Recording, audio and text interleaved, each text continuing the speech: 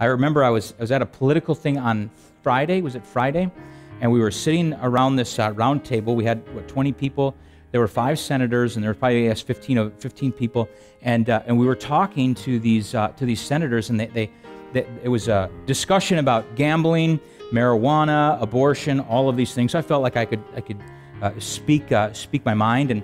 And they went around. I didn't say a whole lot.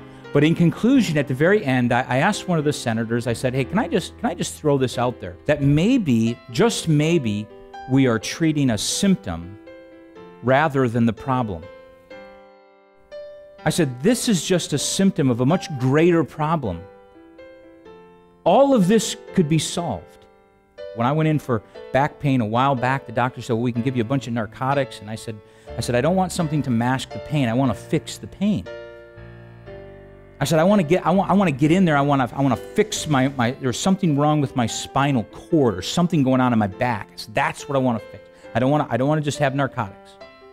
If everybody were responsible Christians, if everybody were doing the things that they ought to be doing as Christians, we wouldn't have all of these symptoms.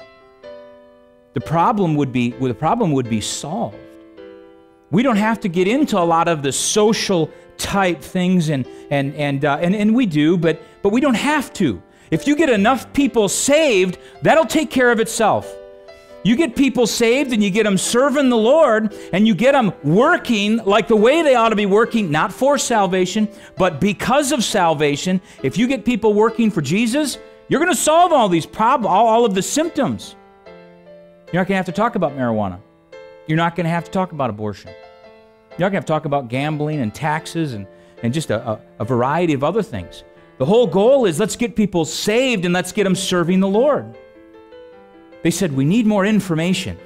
They kept on saying that. It was kind of one of these things that all these centers, we need to inform the people more. We need to give them more information. And in my mind, I'm thinking to myself, the people are informed. I mean, they know what they ought to be doing. They're not doing it. There's a difference, a big difference between information and motivation. I was ready to scream that out too, but I didn't. I'm just going to calm down, I'm not going to say anything. But here's the reality. You can inform someone to death. If you don't motivate them, you'll never get to the destination. If you do what you always do, you'll get what you always got, right? So I'm thinking to myself, we need to be responsible. And as Christians, we need to be responsible.